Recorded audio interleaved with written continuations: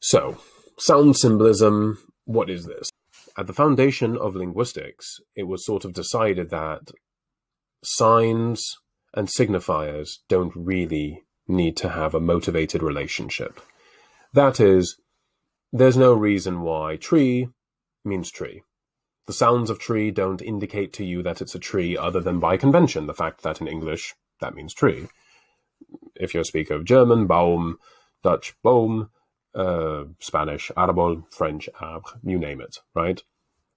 No particular motivated reason. There can be descent patterns, languages can be related, so French and Spanish, the root is similar, Dutch and German, the root is similar. Okay, English is related to German and Dutch, but the word's not the same. Okay, conventions change, but it's all sort of conventions. It's not motivated intrinsically or deep from within, right? However, there's the recognition that some words actually may be iconic, and a growing number of researchers see this as a fact of world languages, and we now assume that there may be, in any given language, a whole subset of words that are iconic. So what does iconic mean? That means that there's some motivated relationship that isn't just systematic.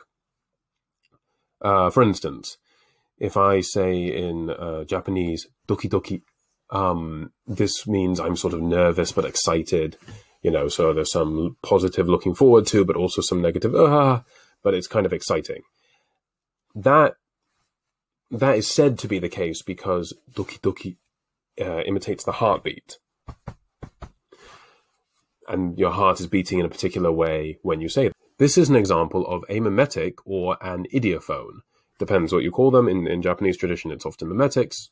Many other parts of the world, idiophone, which are a class of marked words that depict sensory imagery. And the pict there is that it's sort of a painting word.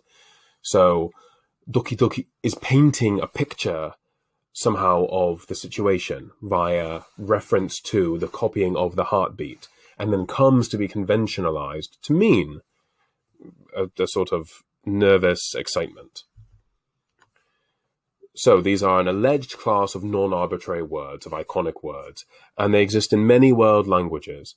These have been identified through extensive field work, both sort of introspective work, you could say, in Japan, of, we have these in Japanese, what's going on here, but also field work conducted in many languages of Africa, Sub-Saharan Africa in particular, Southeast Asia, and also South America, actually, as well.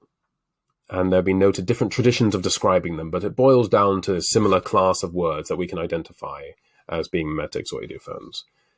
But a new trend would emerge.